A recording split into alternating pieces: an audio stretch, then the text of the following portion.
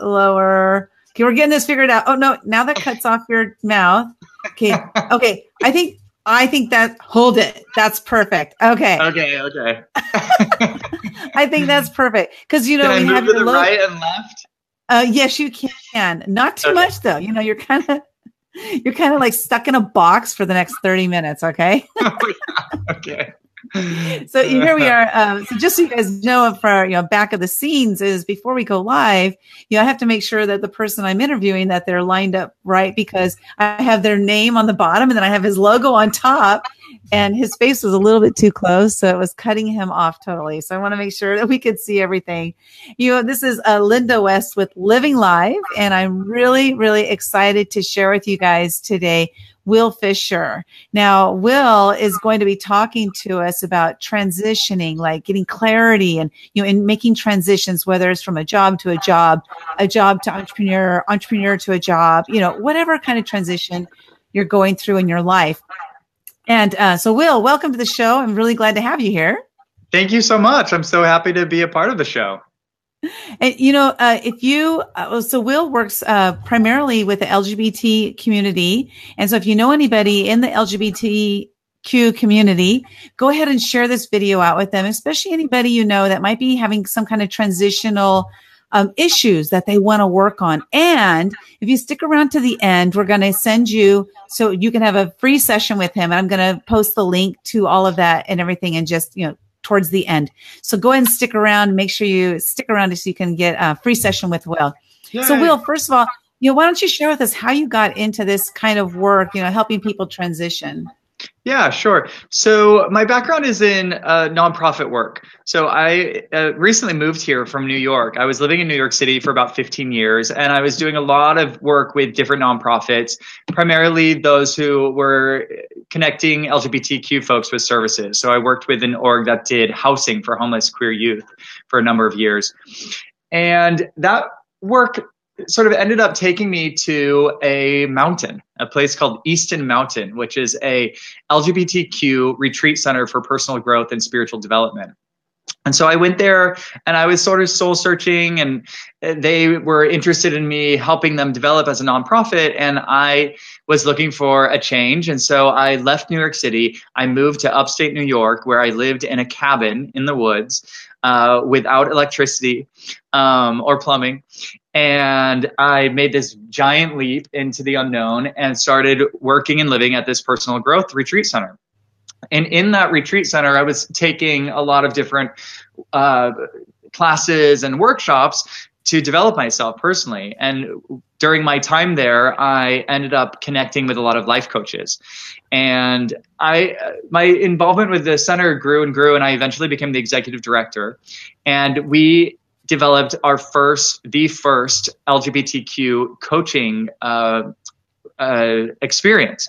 So we brought in this guy. He's the former ICF president. His name is Damien Goldvarg, and he came and offered this curriculum to us. And it so happened that we needed an extra person to make the numbers right. And so I had always considered doing life coaching work eventually, but suddenly there was this great opportunity. So I took this work, and it took to me, and I realized that I loved it and that I was good at it. And so when I left Easton Mountain, the retreat center, I decided to really commit to doing my life coaching work. And because I have had so many major shifts and transitions, like the one that I just mentioned, where I went from living in New York City to serving as the executive director in the middle of the woods at this retreat center, I know a thing or two about transitions. And so that is my focus, though I support people in all different aspects of life.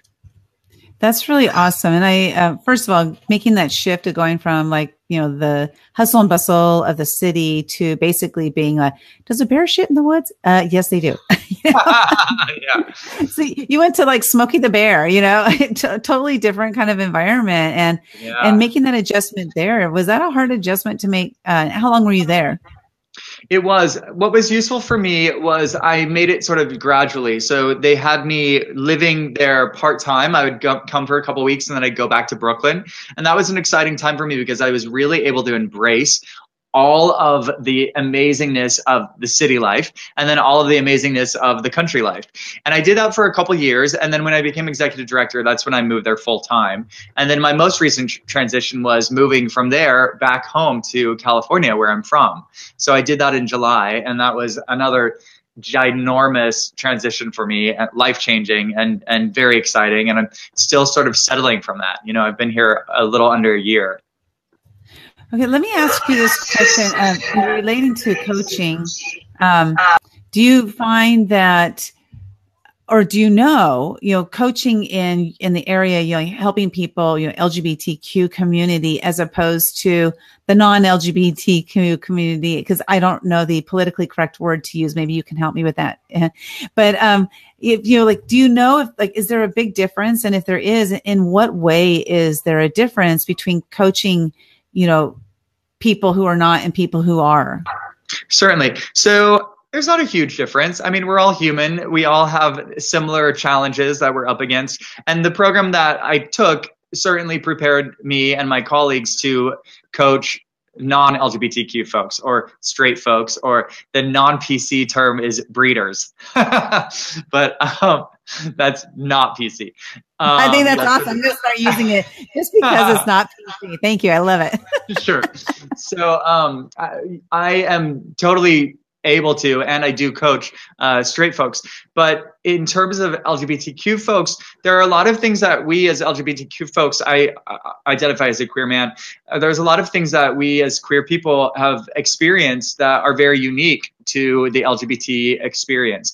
And so in our training program, we looked at books like The Velvet Rage, and we looked at different scholars who have specifically addressed some of the issues that LGBTQ folks have dealt with and are dealing with, and how we can support people in those areas.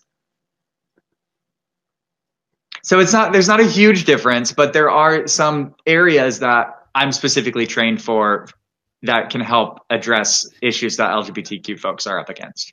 Okay, and sorry, there was a blank there, so I had myself muted, so because my dogs were barking. So no problem. So when my dogs start barking, I have to mute myself because it gets really loud. So. Well, okay, so that's interesting. Because for me, I do know a lot of people who are LGBTQ, and it's interesting because coming from the breeder's perspective, I love that term. I don't know why that's not PC. I think that's awesome. Okay. But coming from that perspective, from my position, I using the word queer. The first time I heard that, I would say it was probably about 5 years ago. I played bass guitar in a rock band, and we were putting on a fundraising event. And one of the bands that was playing with us, playing in the event, everybody there was LGBTQ, but they all called themselves queer. And I was like, oh my God, are you allowed to say that? I don't know if you're allowed to say that term. And am I allowed to say that? I don't know. I have no idea what's going on. Help me. Well, you are allowed to say it. Absolutely. And I have had this conversation with a lot of folks who are not in the community. And sometimes they hear this explanation and they say, oh, well, I guess I am a little bit queer, because the queer term is really an umbrella term for anything outside of heteroconformity, right? Anything outside of someone who was born cis male who is attracted to cis females, meaning they were born biologically male, and that's completely how they identify, how they like to express themselves, and they are attracted solely to women who were born female. It also implies that so some people who might have a leather fetish, for example, or might be into like BDSM stuff, they might identify like man who has sex with women in a fairly traditional way can put themselves under the queer umbrella. Okay, I'm not sure if you look like you've frozen, so I'm not sure. Are the dogs barking again, or are you frozen? Oh, I'm frozen. Okay. No, the dogs are not barking. So, okay, let's do this. I've had this happen before, and I know that Will cannot hear me, but if you can hear me, or if you can hear Wil, can you please in the comments below just post that you can hear me or not? Because if not, I'll end the broadcast because that would be silly to keep going. But I see we have Sherry in the house. Welcome, Sherry. Good to see you here. And then we have Sonia in the house, and Wil dropped out. He's trying to come back in. I can see him trying to come back in. Oh, here he comes. Hello. Let's bring him on. Let's see what happens. Good morning for you over there, Sonia. Okay. Can you hear me, Wil? I can hear you. Yeah. I'm not sure what happened. Yeah. Sometimes what happens is, just because it's internet and we're streaming and stuff, sometimes something happens and it freezes up. And so you did exactly the right thing. Okay. And I'm just hoping they can hear us. I have no idea. So we'll find out. It's the beauty of live video. We just never know what's going to happen. You never know. Yeah. So, well, thanks for that, that explanation, explaining the difference there, because, I just don't know. I don't know. And the only way to learn is to ask the questions. Absolutely. Yeah. Yeah.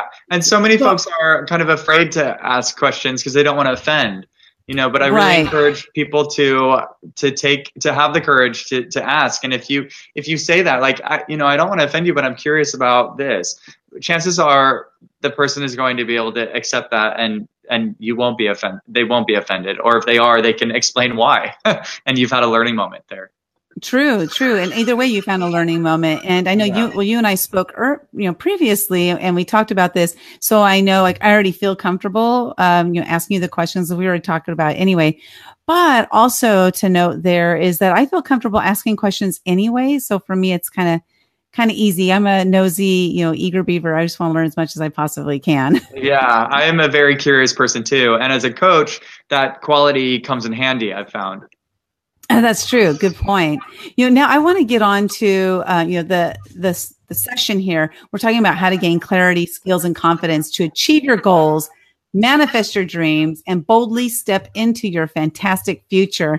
So do you want to share with us, like, what's the process for somebody first to gain clarity on what they're doing? Sure. Well, it really depends on the individual. As with all coaching, it's a very individualized process, and it's unique to that person and how they learn and how they think and how they operate. But so much of that is about getting past all the disempowering beliefs that I'm not good enough, that this is unsafe, that I can't follow what I care about, right? So you have to be able to get past those disempowering beliefs in order to see what is possible and to connect with what you really, really desire. So I have a series of strategies and processes and techniques that I tailor to the individual that help them get clear about what they value in this world, who they want to be in this world, what they're passionate about, what their skills are, and then what they can do that is going to help them pay the bills, right? And how do we put all that in a pot, stir it up, and come up with the perfect career path that is going to satisfy all those needs? Okay. Okay. And then thank you for that. And then why is it important? Why do you feel that it's important for people to get clear on that? Can't we just go through life, or why is it important for us to get clear on that message? We totally can. And so many people do. I mean, there's so many people living a half-assed life. They're living a life doing a job that they don't really care about just to pay the bills. And they're dating someone that they're not that interested in, or they're, doing hobbies that they're not that excited. There's so many people who are doing this shit that is not driving them, that is not full of purpose, that is not giving them joy and filling them with passion. So we can, but there's so much more available.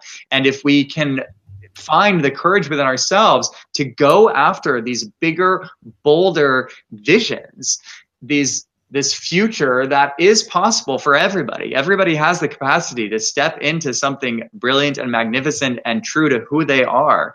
But we have to get through all the fear and all the bullshit that we've been taught, that we've been programmed to believe, in terms of taking the safe path and taking the steps in life that are going to keep you safe and keep those bills paid. There's so much more out there if you can get past that. And how do you help somebody get past that? Because that's a biggie. Because if we grew up in a situation where, there they go. If you grew up in a situation where people were telling you, you're this, you're that, you're below people, you're beneath, you're dumb, you're stupid, you're ignorant. If you grew up in a situation like that, how do you help somebody get beyond that to be able to even realize or imagine that their life doesn't have to be that way, that their life can be a lot bigger and better, and that they are bigger and better? How do you help people through that? Sure. Well, again, there's a lot of different techniques, but a lot of it that I like to draw on is visualizing, right? Really just trying to think outside of your current reality and think, if you could really have it all, what would that look like? And in creating invitations like that. But sometimes in terms of quieting that voice, it's looking for strategies that are going to recognize that voice is going to happen. Right? It might be impossible to ever get rid of it completely, but then to have strategies that can help you move past it. Right? So maybe it's looking at telling that voice to shut up, and really naming that, like actually putting a name to that voice. Like, who is that negative talker in my head? What is their name? And how do I get them to shut up? Because I know if I really dig deep, that what they're saying is not true, that there is something so much bigger for me out there. And so if I can find ways that I can quiet them and then replace those disempowering negative thoughts and beliefs with empowering affirmative thoughts and beliefs, then I can take the next step forward and see where that takes me. And when I do that, and when I start to have little successes, then the voices that are affirming and that are positive are going to start to get louder, and that path is going to be easier. But those other negative voices might still come back. So it's about having those strategies to cope with that. Now, that's a good point. So do you recommend, for example, if a negative thing comes up and who was the person that said that to you, do you recommend that giving that voice that person's name, or do you more recommend giving it like a fictional character's name or a fictional name? It's really what works for you. But I find that naming it can really give you control over it. So it could work for you to give it that person's name if it's really that specific. But generally these things are more of a morphing of a lot of negative messages that we've gotten throughout our lives. So in a coaching session earlier today, we used this technique. Actually, I don't use it every day, but we used it today. And he named those negative voices the beast. And his statement to the beast is, tie it up. He said, shut up, beast. I'm going to tie you up. And once it's tied up, he can start taking the steps that he knows he can take. Ooh, I think that's a great technique to use. I love it. Thank you for sharing. Yeah. Now, you want to share with us your Fantastic Future Visioning session. What is this all about? And then I'll share with everybody how they can, get a session with you for free. You get a free session, you guys. So why don't you tell us what that's all about and what they can learn in that 30 to 45 minutes? Certainly. So it's really the beginning of a process, but it's an opportunity for you to visualize what your world might look like if you can get past the fears that are keeping you from stepping into something really big and bold and unique to who you are, and more connected to your values, and putting you in a path towards living a really passionate, exciting, joyful life. So the process is a visualization process, but it's also answering some questions that can go deep. And then I leave you with some very specific recommendations. So it's a little different from a more traditional coaching session, which is all inquiry based, meaning I'm asking a lot of questions and then we're creating action steps together. In this process, I'm giving you specific recommendations at the end of it based on our conversation. Okay, cool. And you can find that, let me see, hold on here, by typing the word future in the comments below. Just type the word future, and then my messenger bot will send you a link to complete a Google form that Wil has created. And then with that form, you can then set up your session with Wil. And I think it's going to be a really great time for you to, just to dive in. And if you've never had a coach, it's really important to hook up with somebody who you resonate with, somebody that will get you, right? And so, if you've connected with Wil in any way, shape, or form, I highly recommend just, taking this session so you can see if there's something out there for you. Trust me, when I first hired my life coach, I had no idea what was in store for me and how much my life would change. And it was the best decision I ever made in my life. And I highly recommend coaching for everybody because it can, help you tap into something that you don't know that's there because you're too close to the forest to see the trees, and your coach is standing on the outside, and they're the ones that are going to help you get to the other side. And it's such a beautiful relationship. Trust me on that. You want to have anything on that, Will? Yeah, I would just echo that. I am the same. I didn't know the power of coaching until I got a coach and saw the epic milestones that it helped me create in my life. And so I'm passionate about supporting people in the same way. And I just want to put it out there that although I specialize in supporting LGBTQ folks, I certainly am open to working with straight folks as well. Right. Good point. As breeders. Everyone's a little bit queer though. That's true. Oh my gosh. I definitely fit that category. So I wanted to talk about just briefly then fears, because you mentioned fear in just a minute ago. So I wanted to just briefly talk about fears and like any kind of fears you've gone through in your life and how do you go through them? Because a lot of times what happens is when we start to approach a fearful situation, we start to feel fear. It's that flight or fight thing. And a lot of people will then, retract and run away. So I want to ask you, any fears that you've had in your life, what was the process you've gone through? Or I know you can't blanket it, for all fears because all fears are different, but what kind of process do you have that makes you just kind of like go through it and just step through that fear? Yeah. So you mentioned fight and flight, and then I'd put the other one out there as freeze. And freeze was sort of my go-to, right? Freeze was kind of my go-to. If I was having a fight with my boyfriend and I, had this fear that he was going to abandon me or something, I'd like kind of just quiet up and then he wouldn't be able to talk to me, So that was kind of my freeze mechanism.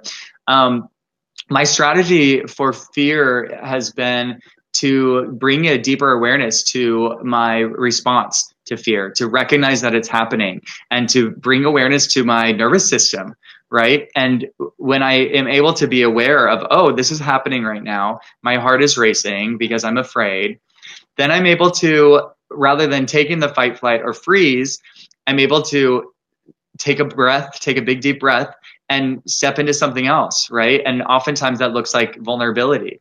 And knowing that I have been able to step into my vulnerability before and come out the other end safe, right? So this isn't a tiger that's attacking me and I'm going to die. This is me dealing with something that I'm a little afraid of, but I can breathe through it and step into my vulnerability, speak truthfully, speak from my heart. And most likely, as in the case, that's happened to me in the past, I will come out the other end more deeply connected to this person or this experience that I'm having that's making me fearful. So how do you help people break through their fears? Because I imagine, and this is just my own imagination, but when you grow up, and when you first discover that you are queer, like what is that process for a lot of folks, I guess? I mean, you can't answer for anybody else, but you do know a lot of people in the area. So what is that like? You just telling your family, and that can be a fearful situation for people. And so how do you come out and tell that, or even telling a potential employer or an employer, or do you not do that? What is that like? Oh, wow. That's a good question. Is that a big can of worms? No. I appreciate the question. And I think that you're right, that it really changes for everybody, but it really comes back to what I spoke about before, which is vulnerability and speaking your truth, right? And as a queer person, that's something that I had to do as a 16-year-old, speaking this truth that I was told was a shameful truth, right? So this was actually a very major step in my personal growth process at a very young age, and continues to be for many people who are queer, who have to, or they finally choose to come out of the closet. I think being unattached with the outcome. So recognizing that this person might reject you, or this person might not, but knowing that speaking your truth is going to empower you and potentially bring you closer in connection with this person, but not being attached to that. That's one possible strategy. And in general, with facing your fear, if you're afraid of going up and introducing yourself to that person you're attracted to at the bar, to rather than focus on the outcome, to recognize that this is just a thing that's happening right now, and to really focus on the process and not worry so much about the outcome, can be another strategy. Because oftentimes we create bigger dramas in our heads than the reality. So to really try to get a clearer perspective and not make things so big can be useful as well. That's so true. In 2015, I did a year of fears, and every single morning I woke up, I said, what scares me? The very first thing that popped into my head was the thing I did that day. And I did it regardless, just because I made a commitment to myself, 365 fears. And you're so right, because I would say probably every fear, my imagination just ran away with how big and scary and awful it was going to be. And then when I actually faced the fear, it was nothing like that at all. It was just amazing. Totally. I'm so glad I did it. Right. Yeah. Well, and the other thing, what I love about that project, that commitment you made, is that it is practice. Right. And so in the same way that like you're building a muscle memory almost for your nervous system.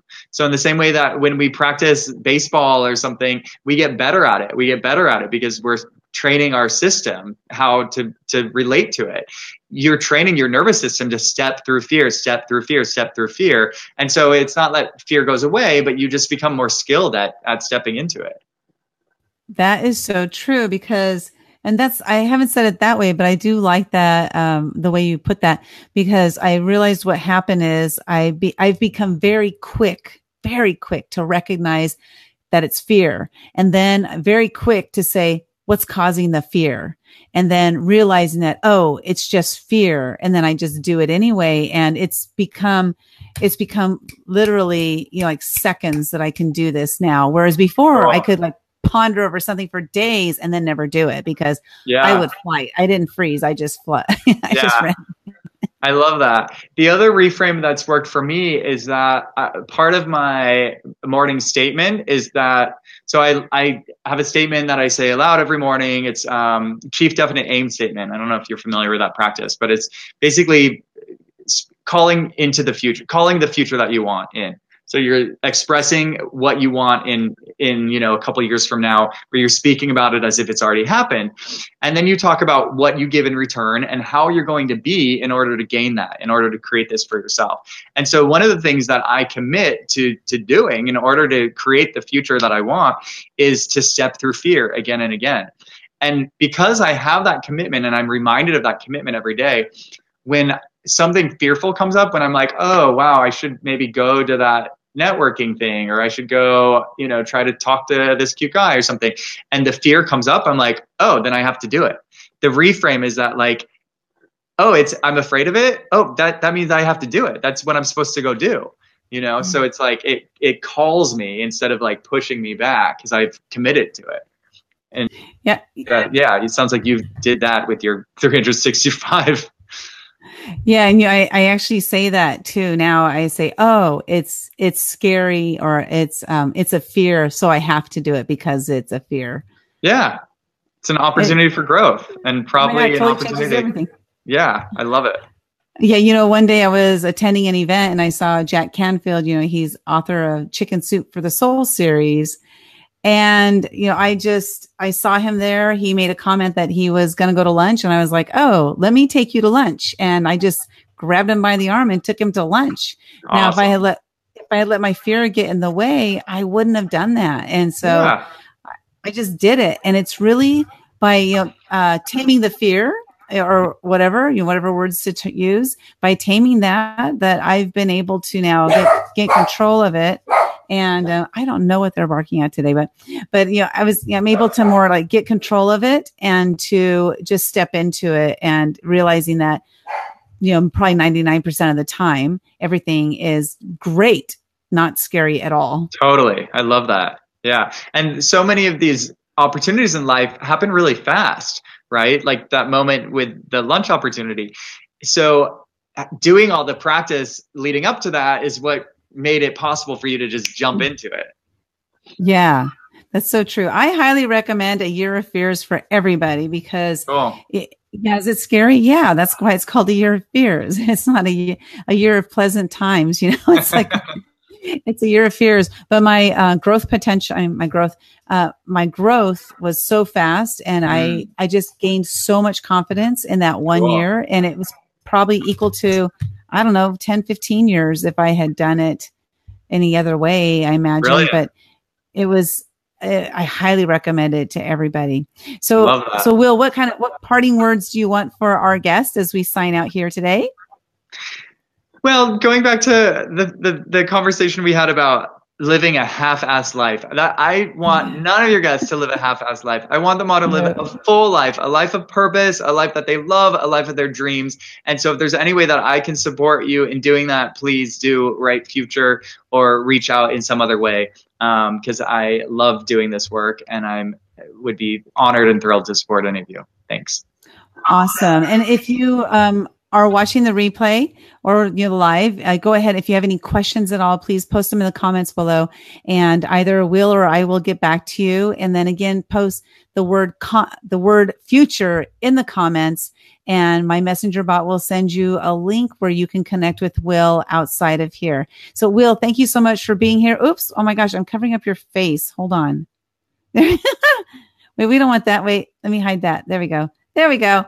Wil, thank you so much for being here. I really appreciate having you here on Living Live. And if there's anything I can do for you, just let me know. And you have an awesome day. And I'm sure I will see you around again. For sure. All right. Thank you so much, Linda. Have a great one. Thank you. Bye. All right. Bye-bye now.